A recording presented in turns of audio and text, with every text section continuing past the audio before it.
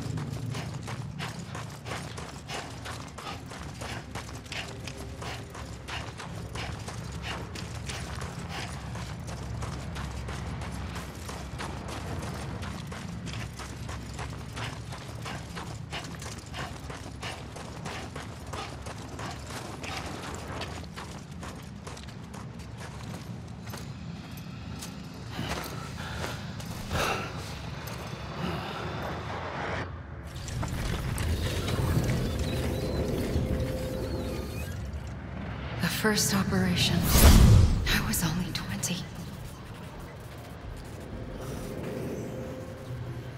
I opened my eyes and found myself on the beach.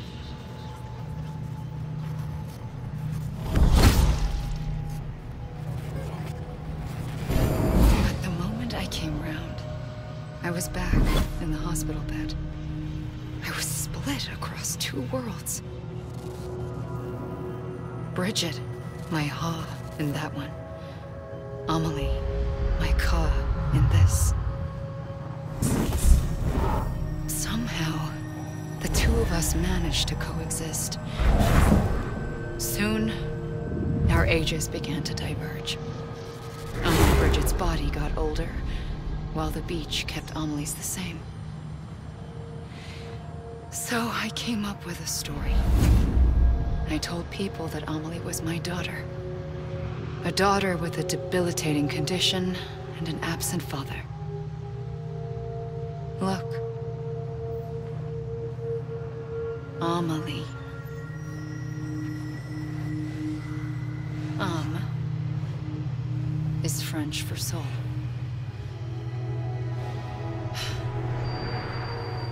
A soul that's a lie. There was no Amelie. Only me and the beach. I thought it was a curse in the beginning. But later, I started thinking, maybe I can use this. I tried to find out more about the beach. Because understanding the beach had to be the key to interpreting my visions of the future.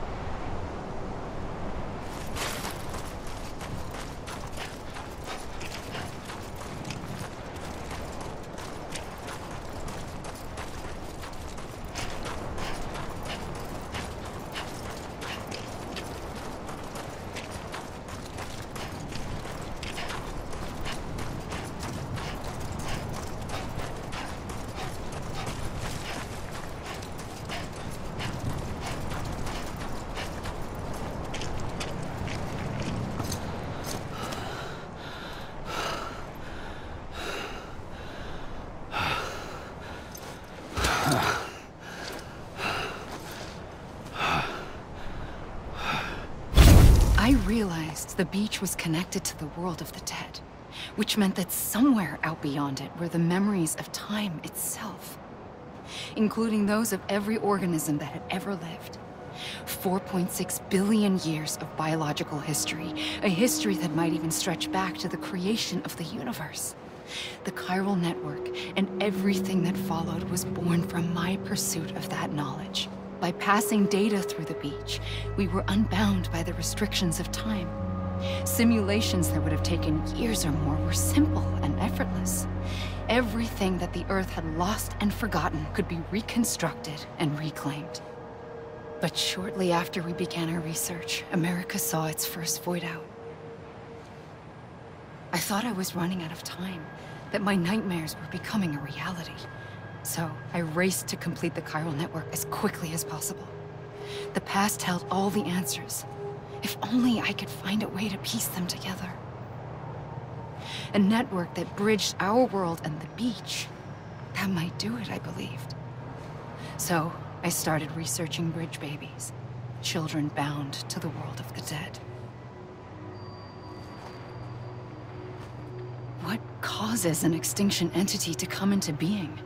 What was the reason for the previous 5 mass extinctions? The answers to those questions would tell me how to stop the 6th. I founded bridges, more determined than ever to build a chiral network that would cover all of America.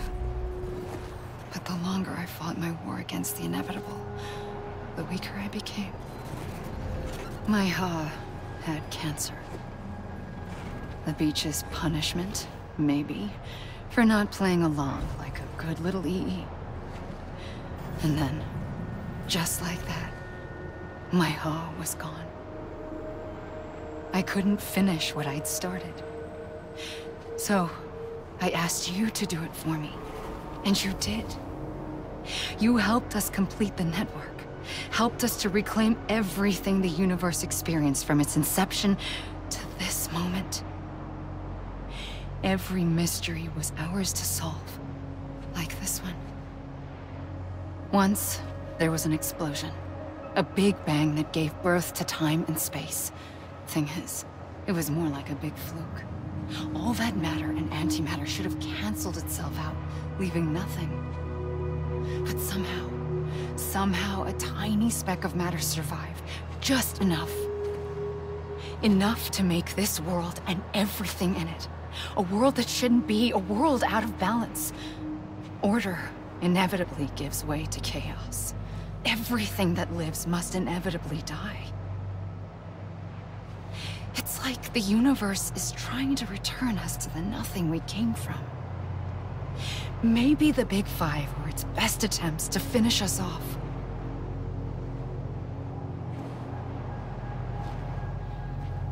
But somehow, life always managed to survive just enough.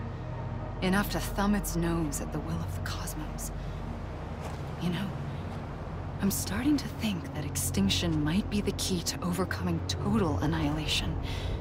It forces life to fight to survive, to endure, to exist. That's why the Big Five ultimately rekindled life instead of extinguishing it. From the ashes of the dead rise the living. Stronger and wiser. Inheritors of the legacy of existence itself. They defy the universe and refuse to surrender. They say, we're just getting started. Extinction is an opportunity.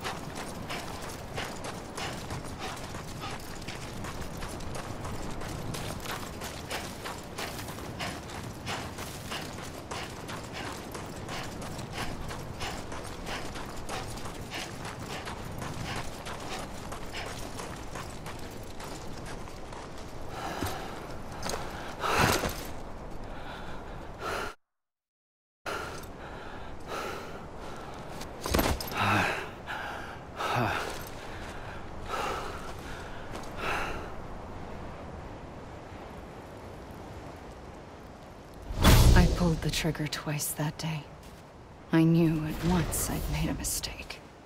I found your beach and looked everywhere for you. Sam. There you are.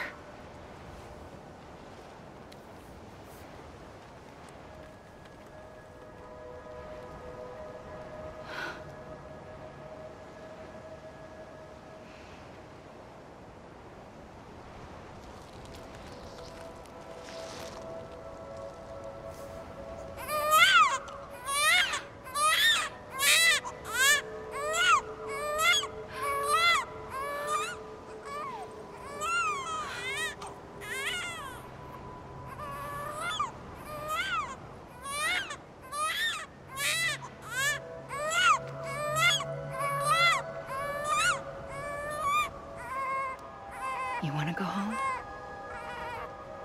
Let's go home. I wanted to set you free from death once and for all. It's okay.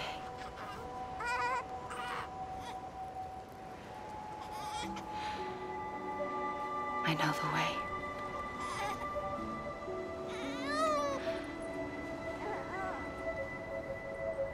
But in doing so, I upset the fundamental balance between life and death.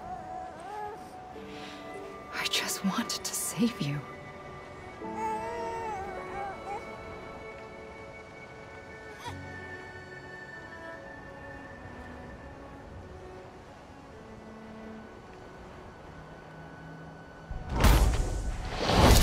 I am an extinction entity. It's my fate to lead our species to extinction. But that moment, you became part of that fate. You became a repatriate, and dooms started spreading my nightmares to others throughout the world. It was me that got you and everyone with dooms into this. Not long after, the Death Stranding occurred. The dead clung to our world, and BTs used my beach to cross over and devour them, triggering more void-outs. A catalyst that would set the world on a path to extinction. It was my duty to serve as a sacrifice, to wait and watch it unfold from this beach. That, or hasten the last stranding and end this slow death. Given these, my only options, I chose to end it quickly. But to trigger the last stranding, I needed you, a part of me. Here too. I would be able to witness extinction consummated with you by my side. But now that you're here, there's another choice. You can cut me off. An EE doesn't have that option for itself, but in my nightmares, I saw another future, one that you chose. One where extinction is hope against total annihilation.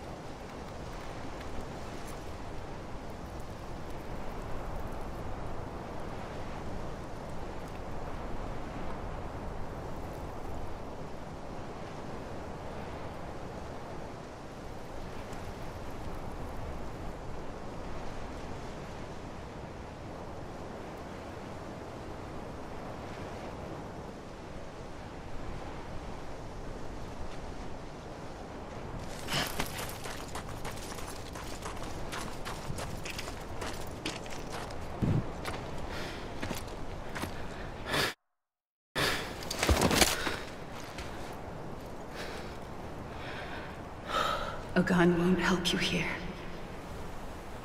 But it still has a role to play.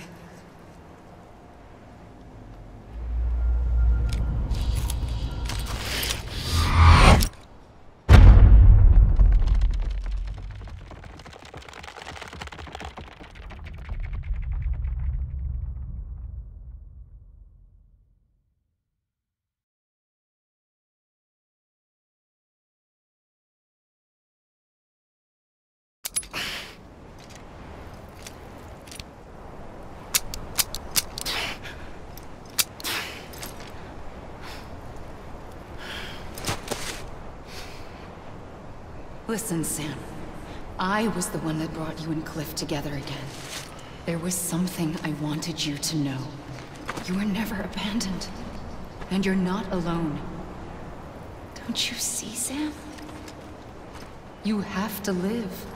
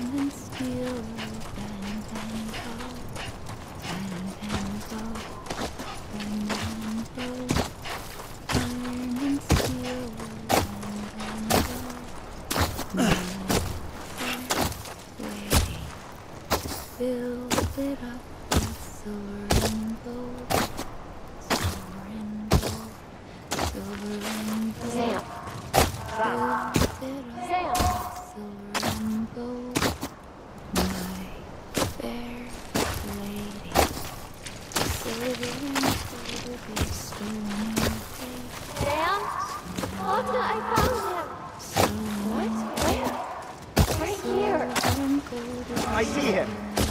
This way. Villain. He's over there. Over here now. Dead man. We're coming, Sam. You ready for the job? Ready. Sam, I see him. Okay. Lou, take me to Sam.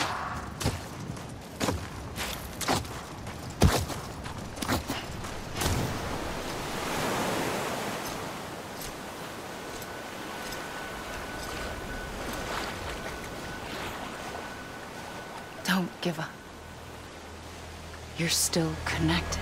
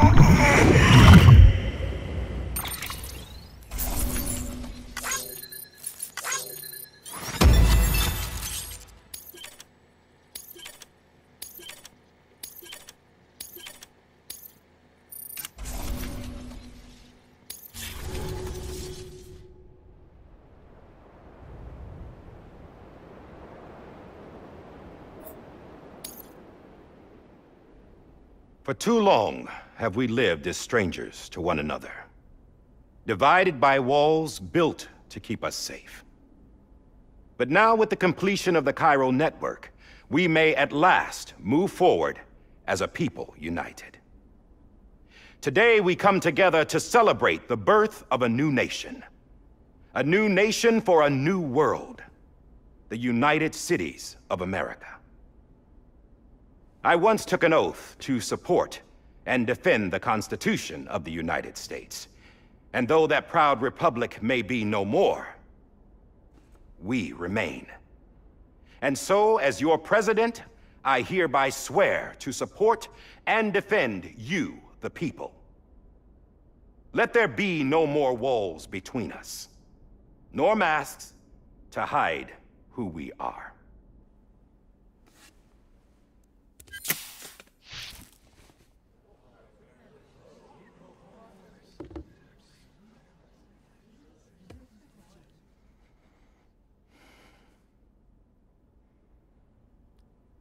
Let there be a new America.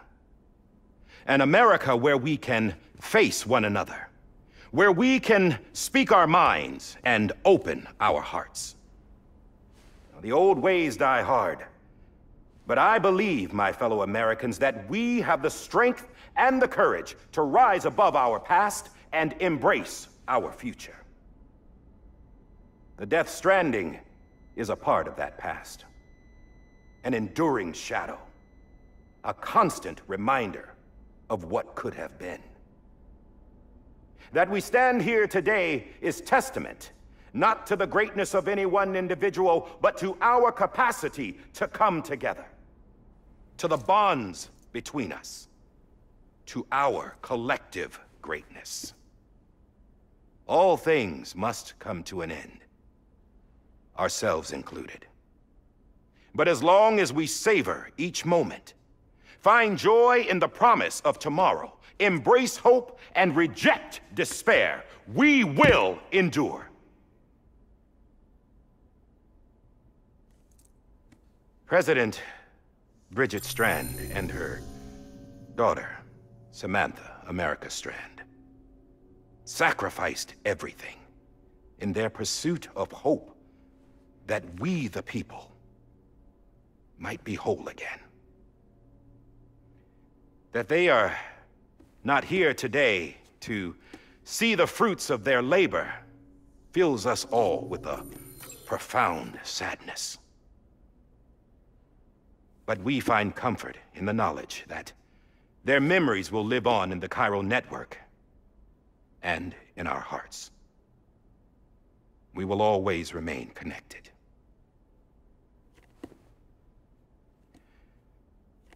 There is another hero in this story. One whose achievements seem destined to go unrecognized. America still needs that hero. That person without whom we would not be here. Now, the name is unimportant, but you know who I mean. And for that unsung hero, I have a message. It was you who brought us together. You who made us whole again. And while you and I will eventually pass on, we will be... Going somewhere, Sam?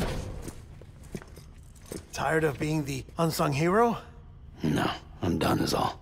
She's gone. Come on, wait. There's something I need to tell you. Huh. This doesn't bother you anymore? Well, that's great. Now, wouldn't you like to know how we brought you back from the beach? We were going to use the doll, but didn't have one handy, which is when I remembered something else. Not what I think it is. Yes. What could be more connected to Amelie's beach than President Strand's umbilical cord? Hardman thought that's why she left it with me in the first place. Unfortunately... It didn't work. Yeah, she'd already cut her beach loose. It was just gone. We didn't know if that meant she dragged you into the great beyond or sent you to some other beach. We were really racking our brains. Hartman and Mama split up and started searching every beach you might feasibly have washed up on. We looked for a month with absolutely nothing to show for it. A month on the outside. How long on the inside? Trust me when I tell you, you don't want to know. But don't worry. We found no signs of accelerated aging. In the end, this is what led us to you. Just when we were about to give up, DIE-HARDMAN reminded us about the revolver. So, we tried to follow it, and it led us to a far corner of your own beach. And bingo, there you were. Mama made visual contact first. She was able to see you from her vantage point on the other side. She informed Lochna via their connection, and Hartman confirmed your location during his subsequent NDE. The plan was for Fragile to, in essence, slingshot Lou and me to your position, so we could rescue you. But it's not so easy to send multiple individuals to another person's beach for an extended period of time. And that's where the umbilical cord came in. We wove these from President Strand's DNA. They serve as a single knot that binds us all. The President must have known all of this would happen. Ironic, isn't it? The gun that set this whole mess in motion ends up being the key to saving you. Amelie, she said it had another purpose. Not a weapon, but a lifeline. A stick that became a rope. I suppose that's one way of putting it. Oh, Sam. You have no idea how long I've been waiting to give you a hug. Got something else to tell you. Top secret. It's about Cliff. BB's mother's name was Lisa Bridges, Cliff's common-law wife. Lisa Bridges? Now, Cliff was killed by a man identified in the records only as John. Former U.S. Special Forces. Quite good at it by all accounts. Later appointed as an aide to the president, who used him for most of her wet work. The records go on to state that he vanished after Cliff's death. A warrant was put out, but he was later found dead. Turns out some people die harder than others, though. Dear John donned a mask and reappeared with a new identity. But you can't fool the chiral network. We restored the old records, and Mama hid them deep in the archives. You're the only one, besides us, with access privileges. Take a look if you're so inclined. But don't say I didn't warn you. The President's got some dirty, dirty laundry.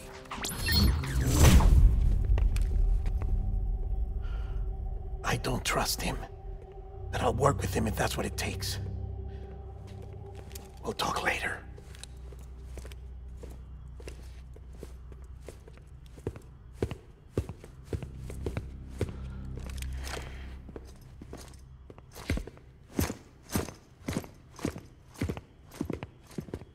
Sam.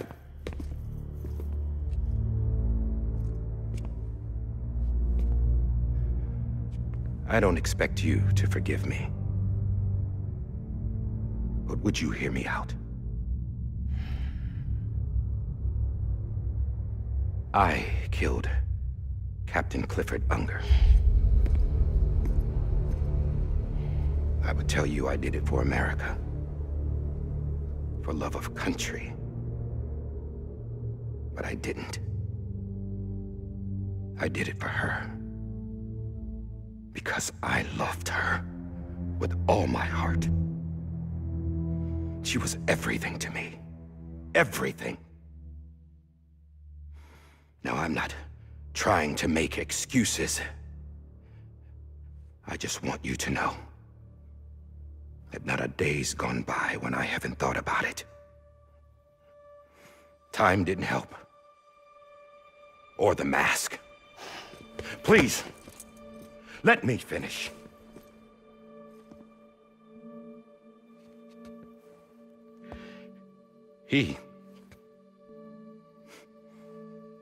The captain, saved my life.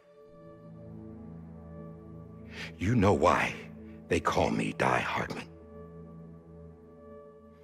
Because he wouldn't let me die. He brought my sorry ass back home every time. And I loved him as much as I loved her.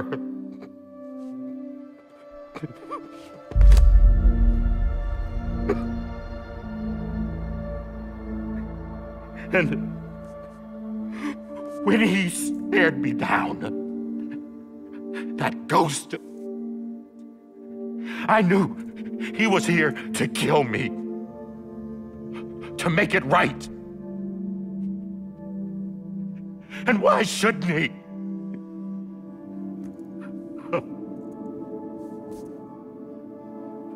Why didn't he? He couldn't save his kid, his baby. And that's what brought him back. I guess when he saw I was trying to do my part for America, he remembered who he was. And he forgave me. God! But I don't deserve it, God damn it! There is no atoning for what I've done. God!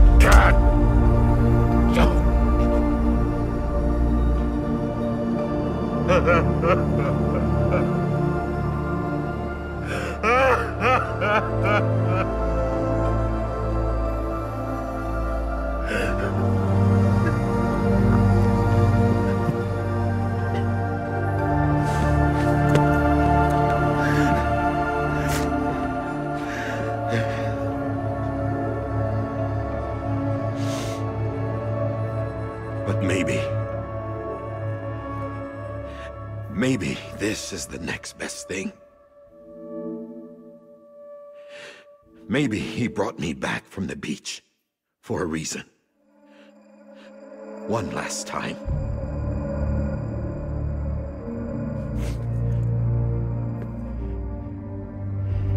He wanted me to do this.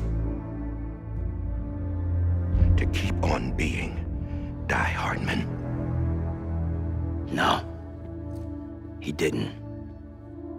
Nobody wants a president who acts like they're immortal. And if you're not scared of death, how can you value life? And life is pretty fucking fragile right now. And yeah, the old ways die hard. But that's what's gonna have to happen if we're gonna come together and build a better America. That gun won't help you here. That's her words, not mine.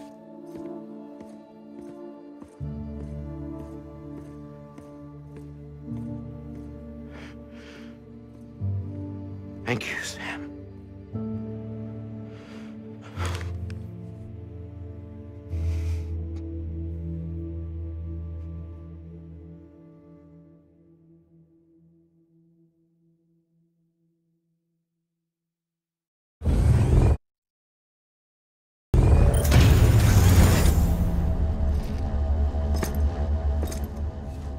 Hey, Sam. Been waiting for you. Lou? Dead? Poor thing was never truly alive. Not in this world, at least. The decommissioning order finally came through. Can't risk necrosis. The body can't stay here. I thought you might want to take care of it. You could try taking Lou out of the pod just to see what happens. But that would be in direct contravention of an executive order. And there are laws about that kind of thing. now that we're a nation. I just couldn't bring myself to do it.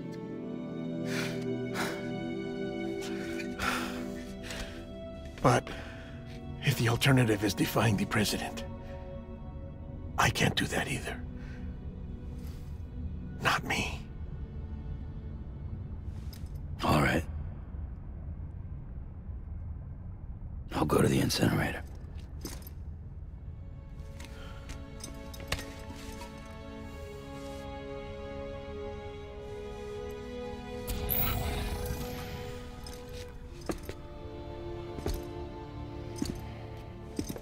Before you leave, I'd like to check something quickly.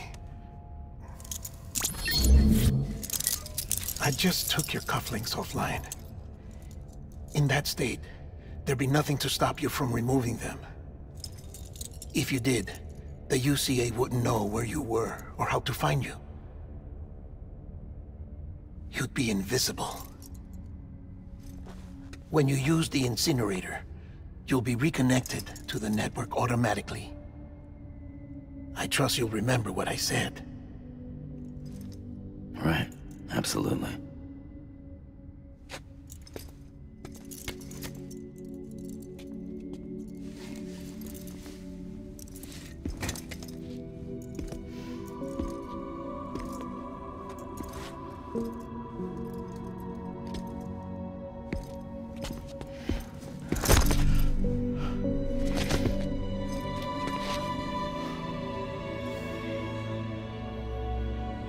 Thanks for everything.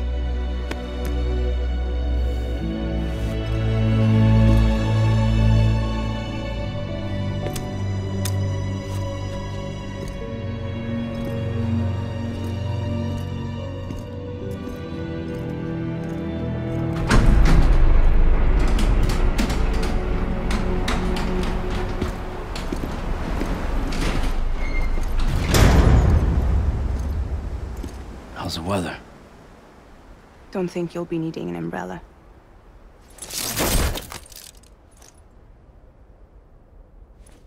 I decided to follow my father's dream after all. Don't worry, I won't get mixed up with any terrorists this time. UCA's got my back. We're the first private delivery company to get the official approval. Sounds like you're moving up in the world. Congratulations. Thanks. Wait, there's something I have to tell you. I didn't shoot Higgs. Couldn't pull the trigger. So I let him choose. Death or eternal solitude on the beach. Fair enough. You never did like breaking things. That's right. I find and fix what's broken. And reconnect. I'm fragile. But not that fragile. Wanna come work for me? Could use a man like you. The world's still broken. Same as before. What isn't? But we're still here. We're still chugging along. Not everyone. Not me. Come on. You put America back together, didn't you? Doesn't mean there's a place for me. I've got no ties to anyone or anything. I might as well be dead. I felt like that when we first met in the cave. I still do. Don't act like you're the same person. You've learned how to touch, to feel. You've connected with people. With us. Everything I touch, I lose.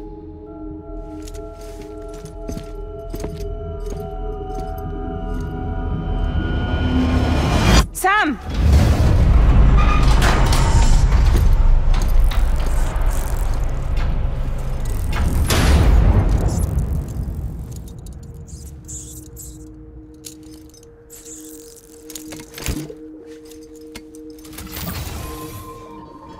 Come on, Lou. One last delivery.